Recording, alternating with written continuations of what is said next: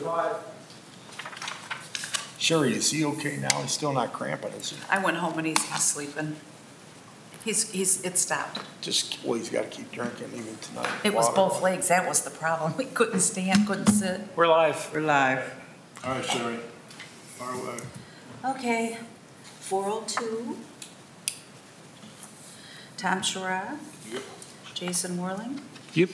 Larry Wren. Here. Sherry Waddington. Yeah. Tundra. Here. Beth. Here. Dave. Bernie. Here. Barb. No, Barb. Don't know. I didn't. Who else? Who else am I missing? Sean Evan. and Annette will not be Sean. here. They will not be here. Evan.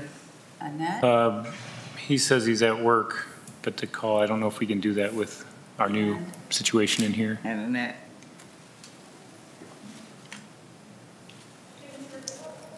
Four people absent.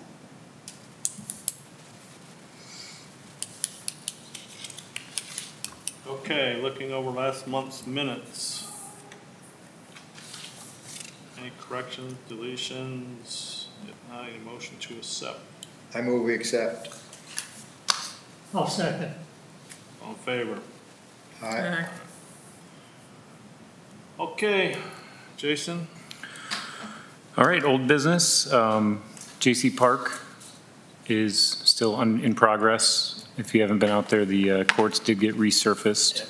We are going to put another surfacing on top of that, like a tennis court type Sportmaster surface.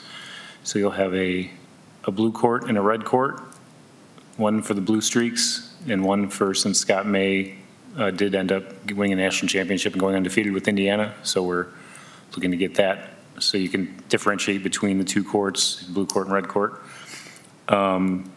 With Rather Field, we're looking at still putting up the netting around for foul balls, so the cars that are parked there for the church and for the games don't get as many dings in years to come.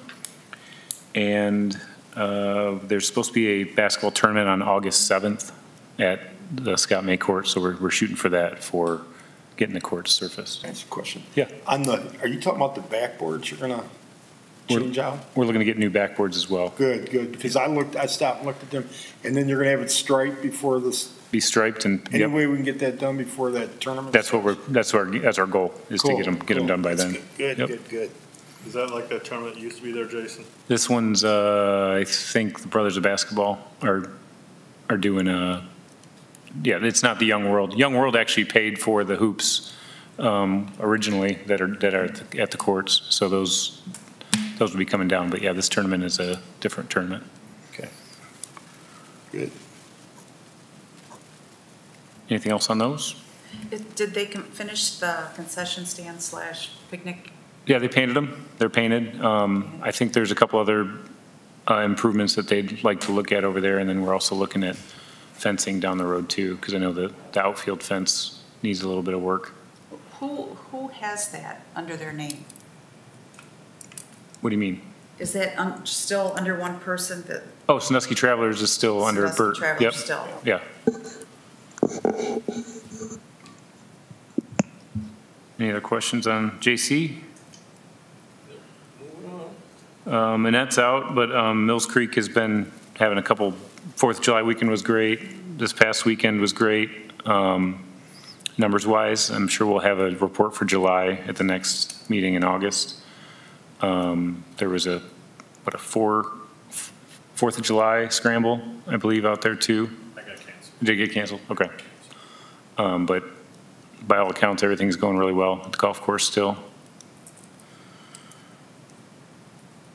We are trying to get the pump fixed still. I believe there's I don't know if it's a delay on getting that pump for the irrigation system. It was running, but now it's told this morning and they have something with the valve. It ran, but now they got a problem with it. Okay. So that's what Paul works for me this morning. All right. Anything else on Mills? Summer programming? Summer park programming, I think Tondra can take Okay, so we are still programming our 6 parks, 3 in the morning from 11 to 12:45-ish, and then 3 parks in the afternoon. We have special guests that visited the parks. Susan Shickley from Ohio State Extension with nutrition education. The Sandusky Artisans have been going out doing special mask painting activity. Ogo, DeMar Moore was there with a mini basketball clinic. Is Nico still going to do soccer? I have an email from him in my inbox from So we today. want to get a soccer camp in there before the end of the season. And it's going well. It's going well. Can't complain. So we're still feeding and, Yep, we feed Good, our good. kids at the park every day, the morning park, and then the staff comes back to Triple Deuce to get the afternoon totes to take to their afternoon parks. good. What's the average number for each park? It varies. It varies, and some parks are, it's a little more challenging for the morning parks because kids don't get up in the morning. And, so I just posted the Artisans will be there tomorrow at J.C. North, Whiteman Weber Park. So I try to do a post when we have a special guest on Facebook and social media so they can bring their kids. They don't have to, they can just bring their kids from anywhere to do the activity. So hopefully I know we'll have some kids there tomorrow. And then programs, right? Yep. We'll go to that. All right, so programming, we decided to program the rec room at Triple Deuce this year, and that has been pretty explosive. So Mondays we have creative writing classes, young poets, and then we have Tuesdays is Scooter 101. This is at the skate park. Scooter 101. We have Skateboard 101. And then we have dance inside of the rec room on Tuesdays. Wednesdays is Let Miss Tandra Breathe Day. So there's no programming in the rec room on that day. And then Thursdays is Spanish. And Fridays is the Intro to Intergenerational Drawing, which is in a collaboration with Serving Our Seniors. We have some seniors and some young people that are taking instruction from a freelance artist, Richard Sherman. And it's a great class. And shout out to Sandusky Register and BCSN for supporting the rec department with their footage and stuff that they do. We're in the paper actually today with the Make It So Easy program that was gave the opportunity for the youth the young ladies that created garments to be in a for real live professional fashion show on the pier. And it was very well attended, and it was a great experience for the kids. And then we have Tap Fit with Tandra on Tuesdays and Thursdays at the rec room. We'll take that back to the pier in the fall when it's a little cooler. That's it. Any questions regarding summer programming? Special events follow-up. So since our last meeting, we've been going bonkers with programming. So one of the first events on the pier was the Toast of Ohio Wine Festival, and the Marigram Museum hosted that with help from the Art Walk, and also had 4 food trucks. From past years, the museum tripled the amount of their record crowd. So people were ready to get out and do some things. So they're looking to come back next year. So the second Saturday in June for next year will be Toast of Ohio Wine Fest at the same location. All for Abs Glow Run had a good turnout for with everything considered with the state just opening up June 2nd. And that race really went well, having the double loop inside the course and keeping people off of the roads because it is a glow run. It was well received, no damage to the course, didn't affect round play at all because course was closed. So they'll be back next year again as well. Gazebo Concert Series kicked off June 29th. I've got cards here, but I'll just let everybody know who's maybe watching at home that these schedules are in the lobby at 240 Columbus Avenue. It's also on the Sandusky Community Celebrations Council website. And if those meetings or those concerts get rained out. They actually still have them. They'll be at Zion Lutheran Church the same night, 7 o'clock. That was nice of them to allow that. Yeah, they can just, you enter from the back there, the west doors. I don't know how it went last night, but they had to rain out last night and then brought it over to Zion. Ron Albert is involved helping with that. Yeah. Well, that explains it. Good guy. Love Ron. All right. And then, speaking of Tuesdays, our movie last night has been pushed to tonight. So we're running Aladdin tonight. Good thing we called it because it did rain at that Right time. at 7. Yeah. That's a good call, yes, right? Yep. Stars and Stripes, 4th of July. If anybody made it down, I know Tom was there serving food. Dave was there, Sherry, Beth, you were there too. It was pretty packed, good time for all. We did have the Boy with the Boot 5K and had over 130 participants, which doubled from what we had pre-registered. So we had about 65 people pre-registered, and then we had a lot of walk-ups. Course for that was well received because we kept it on the pathway and kept most of the course off the road. So we're looking to continue that next year on this 4th of July, which is a Monday next year. Anything, questions regarding old business or any things I talked about there? So new business, special events, what we have going on. I did have Jeff from the Masters Walleye Circuit reach out via Shores and Islands, and they'd like to bring a tournament here next April. I think it's April 25th, around that time. There is a $5,000 host fee, so that's something that I wanted to bring to the rec board to discuss and possibly have a motion to move forward with plans for that for next year. It's about I think he said about 170 boats, which is a little bit smaller than what we had at the FLW last year, but it's still a pretty sizable tournament. It'd be 2 days in April. Brings some people to the area, fills up some hotels on before Cedar Point gets going. So it's a great tournament. I can send more information unless you guys feel comfortable with. Weren't they here before? I think Dave and I worked one of those. I worked a couple of them, yeah. Yeah, did pretty good. Yeah, they do hop around. They go Port Clinton, Huron. They want to get in the bay this year or I was next year. down there this week and it was packed when I went through. That was I'd have to look it up, but it was a scheduled tournament down there. Wow. About 70, I think they had about 70 boats. They had a good turnout. for that, Yeah. you know. Anything on, you want me to bring that up at the next meeting, or is it something that, Make a motion. I think we need to put a motion out to, are we partnering with anybody, or is it strictly just gonna be the city? it would be the city providing a host fee of 5,000. We would budget it for next year. You think we can handle it?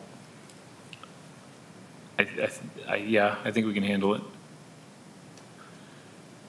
So I need a motion to approve. Second. us.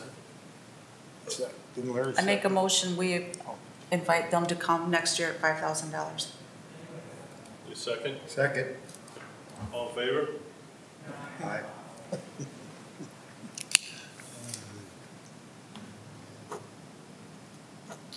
You're gonna send more information out, Jason, when you get it? Yeah, I'll have all the details as far as, like you said, they are coming back from being here in past years, and that's kind of a standard host fee for, it's even less than what we've had for some other tournaments. Remember Dave and I worked out one morning, like 3 in the morning, we're doing. So making that motion puts you in as a volunteer as well, I think, for April of '22. Yeah. Our Movies by the Bay, like I said, we did push back last night's to tonight.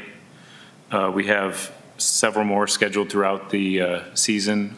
Next week's had to get moved to Thursday night because of we were able to secure Hoobastank and Living Color to play a concert on the pier next Tuesday because they're coming off their tour to do a Tuesday night show in Sandusky. So a Goofy movie will be on the 22nd, which is a week from Thursday.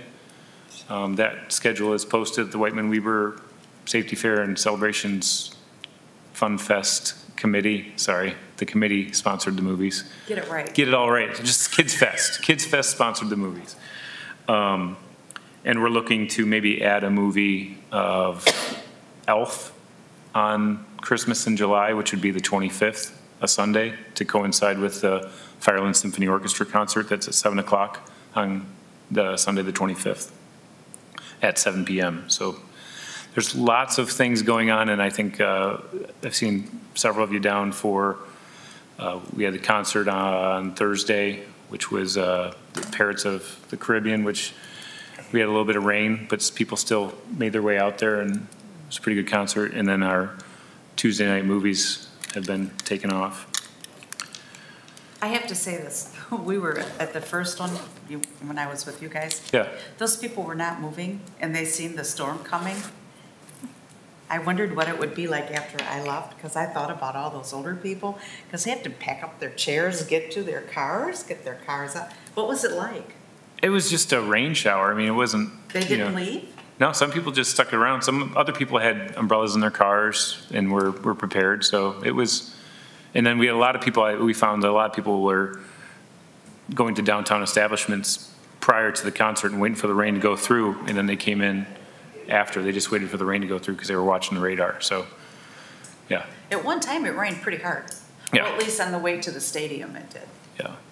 I don't know if anybody made it down for the 4th of July concert, but Fireland Symphony loved the venue for the 4th of July patriotic concert that was going on down there. It was good to have that, you know, on the new pier. And Now, there wasn't a storm this 4th of July, was there? no, Hot. first time in a while, but it was I'm hot. telling you, no umbrellas flying, no people running around 3 o'clock. Wow. We'll take that for next year too. Yeah. Any questions on the special events that we have going on? That's been taking the majority of my time recently, just trying to make sure the movies get going and the stage gets going. And we do have, and I should put this out there too for anybody listening, we do have shelter reservations are available online. That's for all of our shelters, including Shoreline Park, Lions Park, Whiteman Weaver Park, Dorn Park. Those are all online. The only ones that are not online are the Mylander Pavilion and the gazebos. And the reason why the Mylander Pavilion's not on there is because we try and work around special events to make sure we don't book something right before or after a wedding. Make sure that we have that scheduled, and we're taking reservations for even 2022 already for weddings, working around those special events. And gazebos we don't do online just because we don't want somebody reserving it to have a graduation party and not realize that there's no tables at Washington Park Gazebo, and that it's more for weddings. So far, how many times has Mylander's shelter been used? The pavilion? But it's better to say how many times it hasn't been. Right. A lot? We've had some weekends where there's a Friday graduation party, a Saturday graduation party, and a Sunday graduation party. And Nice. all the reviews have been overwhelmingly good. We did have an issue with the lock on the door, but that's fixed now. Yes. But it's been great. Is it mostly the early part, or is it through the night? Oh, yes, it's evening events. We've had The some last one, last Saturday started at 7. We have an So ice cream. That's the second part, right? You can rent it for half or all? Oh, you can, oh. It's a you're talking- 4-hour block minimum, That's what I mean. but we don't book usually two back to back No. in one day. We'll look into next year and kind of look at what we had this year and Because of the reassess. flipping, flipping the tables and cleaning up and sanitizing. It was one event per day. Yep. We don't have staff for that. Do they usually want to stay for the whole day, or are they taking just part? I think it's It's- just part. Usually 5 to 6 hours and that's including cleanup. We do have weddings in October. Almost every weekend in October is a wedding on a Saturday. So didn't see that one coming, but great. Yeah. November, it starts to open up, so we'll look into doing some other programming down there in November. Future programming. So Tandre has a few things that are getting off the ground.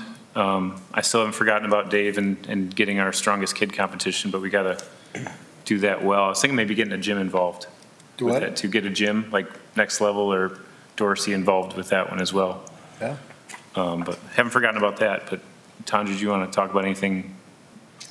Just like winter break camp, I'm excited about being proactive with getting that set. The dates that I would like, it would be the December 21st, 22nd, 23rd, and then the following week, 28th, 29th, and 30th, with another return of the New Year's Eve party on the 30th. We have Fall Tap Fit will be back in there in the pavilion Tuesdays and Thursdays, two tribe sessions. I'm looking at sitting down soon, hopefully, to do an end of the summer party with, on the good time for the kids, before they go back to school, and try to incorporate some kind of encouragement and some celebration of how well these kids, you know, embraced the world we live in today and made it through the summer and through all the virtual stuff and getting them prepared for school year this year.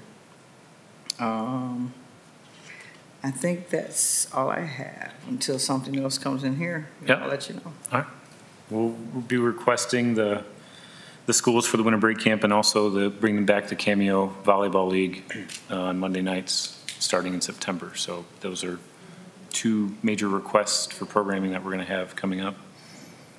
But that's about it that we have right now. Just we're chugging along. It's our busiest time of year, so apologize if there's people that are trying to get return phone calls and emails. We're getting those as much as we're getting back to people as quickly as possible. The person I kept asking about said he couldn't get anybody to return his calls. He did call me back and say that he did end up in another city where he was welcomed and he gets to help out with recreation.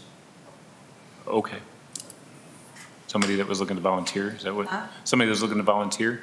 I think he wanted to run some type of sporting events for kids, camps. Okay. So it would probably be like a volunteer. Carter was his last name. Okay. I didn't ever, did he call me? He didn't say who he called, he just said he called a couple times and couldn't get a return call, so. I don't recall But he's happy him. wherever he is. Yeah. Jason, what about Orlando Pace Park, that basketball rim? So they were waiting on a camera for the park, and that's what was kind of holding it up. They want to get a camera mounted there just in case, because we've already lost 2 backboards to vandalism. So that when they put the new backboard up, they want to make sure they have a camera to kind of keep watch on it for a little bit. So they have it. They were going to install it once they have the camera installed. I think Who watches the camera? it's got a loop on it. So if there was an issue, they'd be able to go back and look to see. When there's issues, they go Yeah. and then they, oh, okay. Yeah. So that's what it was waiting on. And Because that's what you've probably seen on Facebook where people are asking why the school parks are locked up. And they said because of vandalism. yeah, I can't speak And to they said that. that was city taxpayers' money. Why would you lock the kids out? Like school Oh, parks. for instance, like this The intermediate, the yeah. intermediate. It's locked. If they still have the fence and they still vandalize there. I And mean, so I said, why don't they it's- just get cameras? Wow. 'Cause it seems There to are help. some on the building, but I'm not sure how far out they reach. I see that one both ways. I see the taxpayers with kids, because we'd be at baseball games and that was the entertainment for the toddlers. Right. But then I see too how, hey, we're not gonna keep replacing what you keep destroying. So I see both ways. What about the other equipment that got pulled, like down here where we have the Whiteman Weaver, you know, in May every year, that park? Sandusky Bay Pavilion? Yeah. Yeah, that equipment was in May, I believe, was our crew went out there and was checking things out, and a couple of the slides were broken with like bad cracks, and then there was also the covering that they put over the metal was peeling up and could be a danger, so we didn't have any plans to replace it because it was an emergency like removal just to make sure no kids were gonna get hurt with that equipment. So once I think we get back into planning for the pavilion or even for next year, usually we have, when we replace like Huron Park, we have a plan of what's going in there before we even start tearing stuff out. But this was a removal for safety. Like even the little diggers that were out there, those were just poles sticking up. So it was just to get those out of there before anybody hurt themselves. Sandbox type? Yeah, Okay. yeah. It was taken out to make sure nobody hurt themselves. And I don't know what happened in the year passed, like if there were adults on it or what, but a couple of those slides were, I can send you some pictures too of what the slides look like, and it was deemed a safety risk, so they removed it. And then during our cleanup last weekend, we did the AMVETS Cholera Park, that whole area around the neighborhoods around there. Do we still maintain that AMVETS Playground? ball field? Yep. Because when I walked in it looked like a lot of rocks and stones in that area. Well, we have priority use agreement with them for the field, so what we do is get it ready at the beginning of the season, and then it's up to them to maintain the fields throughout their season, whether it's dragging or, putting the bases back in after they're doing stuff, so that's on the league. If there's an issue with the field that they need addressed, they usually contact me, and then I contact our grounds maintenance crew. Have they contacted you lately from AMVETS with problems going on there? I've talked with the league, with LaMarcus from the league about some of the things that have been out there, and he did have a parent-coach meeting. I believe it was at 3 o'clock Monday, I believe, and I know Officer Hill was there for that too, and they're taking a proactive approach on it. It sounds like it's more of not as much of there's no problems with the kids that are playing the league, and they want to keep the league going for these kids, but it's the problems when kids are getting dropped off that don't play in the league, or there's issues with parents and coaches, having things. So they're working through them. They're trying their best to address them, and I know Officer Hill is on top of that and working with them as well. Sherry, I played down there 60 years ago. It was the same. But violence People throwing today is rocks, different from right, Bernie? violence back I in mean, your day. it was pretty I'm sorry, much I'm the here to same. tell you. Violence is Spent a different lot of now. time down there, Dave. What's that? Spent a lot of time down there. Yeah. You Every just, day. you just hate for it to come to the violence that does occur these days. Uh, They shoot now, they don't swing fist. All right, anything else on our new business? Nope. Any open? Anything in our open? I'd just like to mention the Lang Trust and their concerts to go along with the Thursday night concerts. They have 4 concerts, which would be Friday, July 30th, Friday, August 13th, Friday, September 10th, and Sunday, September 26th. There are 4 performances that will be on the Erie County Community Foundation stage that are outside of the Thursday night series. So these flyers are available at our, in 240 Columbus Avenue, and we have them at our office on Meg Street over there. So, Is there some here? yep, I would grab one and post Is this it. 240? No. This is 240 This is Columbus Avenue. 240? Yep. Okay, I forgot where I was at. And if there's any other open discussion, otherwise I need to run back and click the button. Move we adjourn. Second.